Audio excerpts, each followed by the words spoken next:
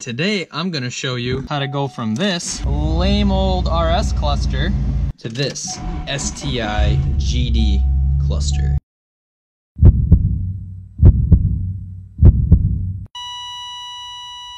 How's it going, guys? I'm Dakota. This is Flatland Detonation. It is currently negative 20 degrees outside, so I'm going to do something inside that I've always wanted to do. There's no videos that I can really find that are really detailed on how to do this, so I figured I'd help you all out. What I'm trying to do is fit a newer STI cluster into an older GC style dash. Obviously there's pretty big differences between the two just physically. You can get them to fit pretty well. You'll have to modify a few things on your GC model or GM6, whatever you refer to your earlier Imprezas in your country. The biggest issues with fitting one of these in an early model dash is the plastic actually comes down over the tack a little bit, so you have to heat that and bend it up. And there's also little gaps on the sides of the cluster. You'll have to do some kind of fiberglass work and fill it in. I plan on doing all that. I'll do a video on that later. First, I'm just gonna figure out all this wiring, make sure it works, and be as detailed as possible as I can for you guys. There is a write-up out there already. I'll link this below. It basically runs you through each connector and in the pins in each connector and what they do. And it also shows you on the newer model the same correlating pins that you'll need to connect together. So if you're confused, this is A, B, and C. These are the plugs, and in each plug there is a wire. Each wire is referred to as a pinout. If we look at the early model cluster and we look at the plug, each of these pinouts is 1, 2, 3, 4, 5, 6, 7, 8. I can count 10. There's 10 pins in here in total, and each one of these pins does something. So for instance, on this older cluster, A5 is your ABS light, A8 is your fuel light, and I've gone through and labeled all of these. So what I'm going to do, instead of just cutting these and soldering them or butt connecting them in, I'm going to de-pin the wires out and re-pin them into the STI plugs. It's pretty easy to de-pin connectors. So for instance, I have this one apart already. What you're de-pinning is just the little plug that goes in there. You'll need to pop the clips off of the ends. You'll have to shove something down into the connector to actually pop this piece out. I like to steal my girlfriend's bobby pins, file them down, and those work pretty well to just get them out. Otherwise, there's like $2 Harbor Freight pick sets. I have one of those, but it's outside and it's way too cold, and I don't want to go outside to get it. But yeah, that's how you take the actual pins apart. That's what I plan to do. Just in case I mess something up, I don't have to just cut and resolder something. I can just de-pin it and pin it back into the correct location, provided I don't light something on fire or burn up a connector or one of these clusters. I started to go through and label the connectors on here just so I know what that location does, so I can pull it out, pull the correlating wire out of this one, and then pin it back in. I was reading this wiring diagram wrong, and I actually labeled everything backwards. It gets kind of confusing. So for instance, on the B plug on the older model, number 1 starts here, so it goes 1, 2, 3, 4, 5, 6, 7, jumps back to the top, 8, 9, 10, 11, 12, 13, 14, 15, and did I count it right? Yep, 15, and 16 is just empty there. So you'll have to know that. I'll link these wiring diagrams below. You'll need to use both of these just to double check your work. I know some of the STI clusters are different. For instance, 04 is a little different from the newer ones. I honestly don't know the exact differences, so just be aware, use your wiring diagrams to pay attention to what each pinout does in each plug. I'll give you some examples here. So for instance, C14 is your oil pressure switch, so your oil light.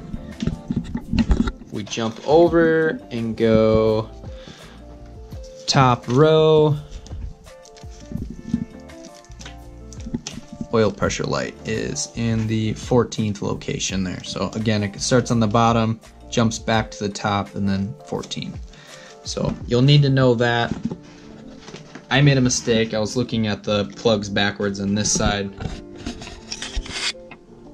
On this one, the plugs actually are pretty detailed on where the little tabs are. So I'm gonna go back through, relabel this so I don't confuse the crap out of myself. And then I can depin all of these like I've done with this test subject here. And then I can pin them back into the correct locations on the STI plug. Just got through depinning one of the plugs, so as you can see, no more pins in there. Just had to pop this off, jam a bobby pin in there, and these all pulled out. So they're all labeled, and then once I figure out which plugs that each of these go in, I'll start jamming those in there as soon as I get these wires figured out. Alright guys, after pulling my hair out because I had the wrong pinouts, we have a working STI GD cluster and a GC8 2.5 RS. Tack works, shift light even works. I've got it set to $2,000 right now. I don't know if that is going off of the inside temperature of the car. Yes, it's actually that cold out right now, but that seems to be working, which is really surprising. I have the lights on, showing the lights are working. If I turn the lights off, the green light goes off. Turn the lights back on. So let's put the car in gear. I've got it up on jack stands right now. I'll put it in second and get some good speed going.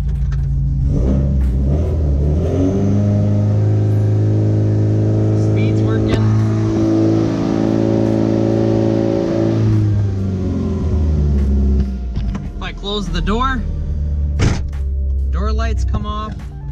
If I turn on the hazards work. Temp gauge is working, fuel gauge is working. The fuel gauge light, the warning light, comes on automatically due to how low the needle is in this cluster, is what I kind of figured out. You can't really wire in the warning light that actually is in this car.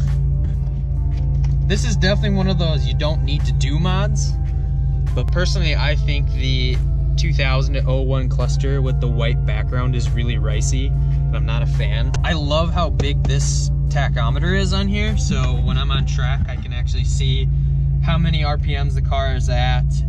Everything's just bigger and it's a lot easier to see. You'll notice that it's sitting in there really badly.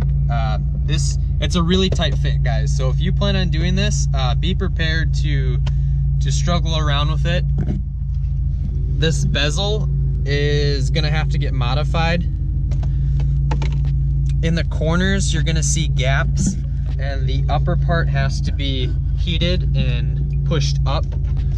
Otherwise the top portion of your tachometer will actually get cut off a little bit. I plan on doing that when I do these. I'm going to delete these vents right here and put in gauges, because honestly when you got your Starbucks in there and your heat's on and you got iced coffee, you know, it really ruins your day because it wrecks your coffee. So I'm gonna put some gauges in here. I'm not a fan of the big hood scoop 3-pod pillar thing up there. Not a fan. I just don't like ricey looking stuff. So I'm gonna pull this cluster out. I'm gonna take it inside. I'm gonna show you which pins actually go where onto the STI cluster, because the write-up that's on Naziak and 2.5 RS is completely wrong. At least it was for me, and I couldn't get my cluster to actually turn on because they had the wrong ground wire listed. So let's pull this out, going where it's warm, and I'm gonna show you how to do this.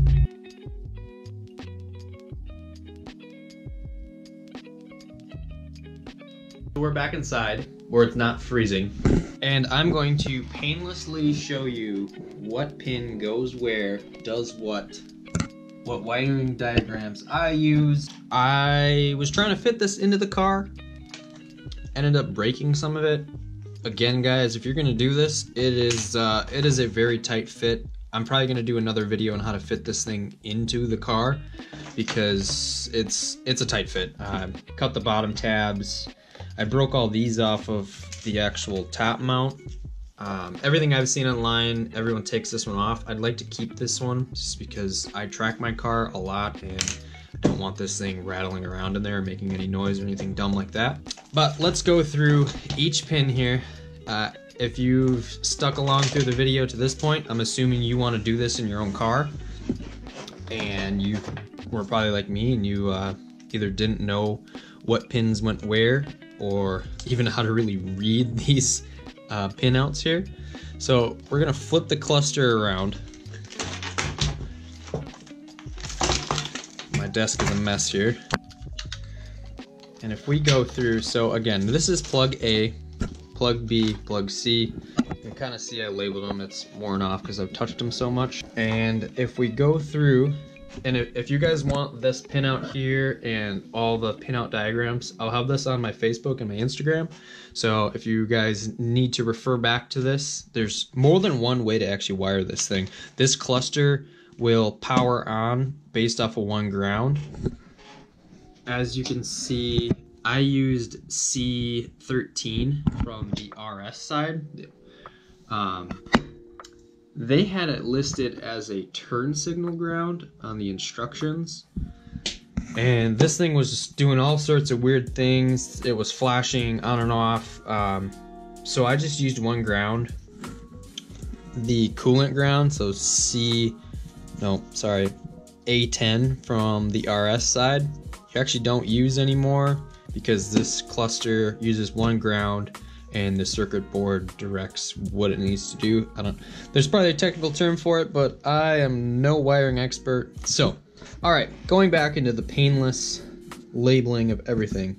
So looking at a plug here, A1 starts at the bottom. Let's zoom in there. A123, the brown and white label, is A8 off the RS side. That's your fuel light. Your fuel gauge, I should say. 4, 5, 6, 7 is your check engine, which is C18 off the RS side. 8, 9, turn signal. 10, 11 is your coolant gauge.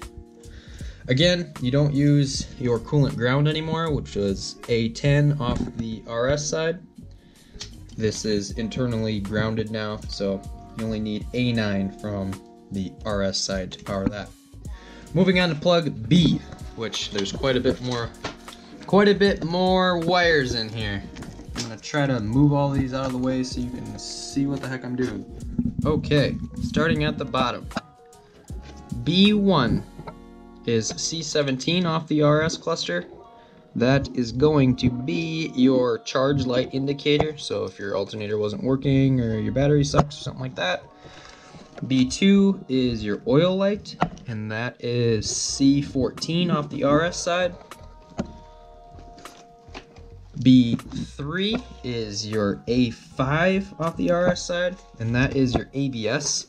So one thing to know about ABS, when I plug this in, the ABS light goes off on this cluster, but it's actually reverse polarity on the STI versus the RS. So if my ABS was working correctly in my car, the ABS light would actually be on. So you'll have to figure out how to flip the polarity on that if you want that to work properly. Moving on to B4.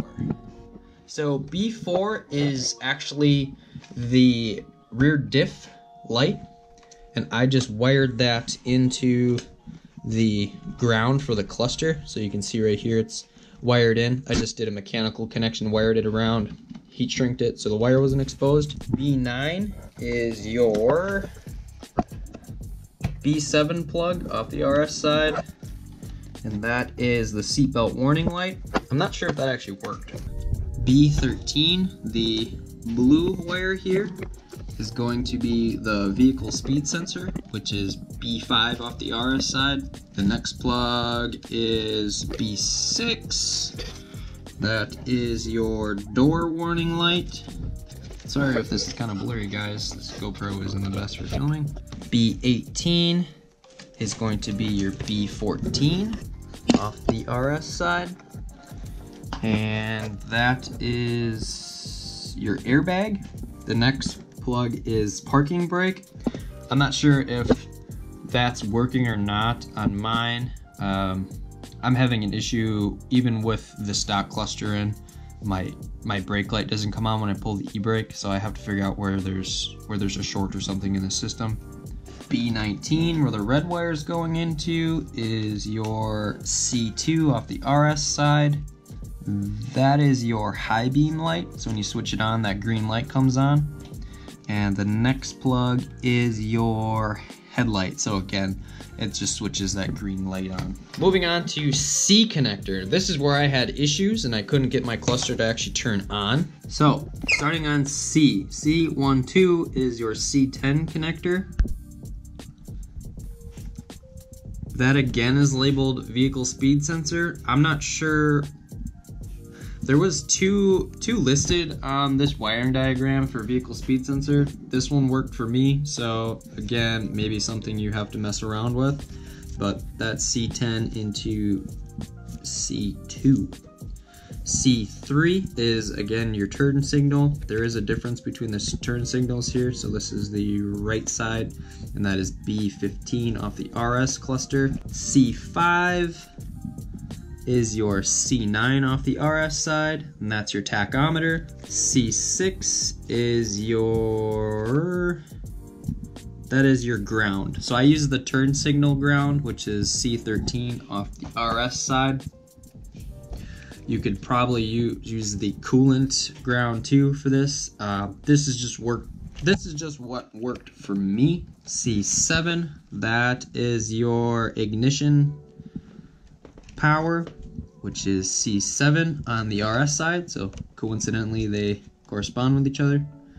C8 is your 12 volt ignition as well, and then C10 is your C8 off the RS side, and that is your 12 volt constant. I hope that helped you guys out. Sorry if it's really blurry and you can't really tell. But again, I'll have this on my Instagram and Facebook along with this. This wiring diagram here helped me out a ton more on figuring everything out. The actual Subaru wiring diagrams are really difficult to read. I thought I just didn't know what I was doing until I reached out to some friends, and they're like, no, use this one because it's way easier to read.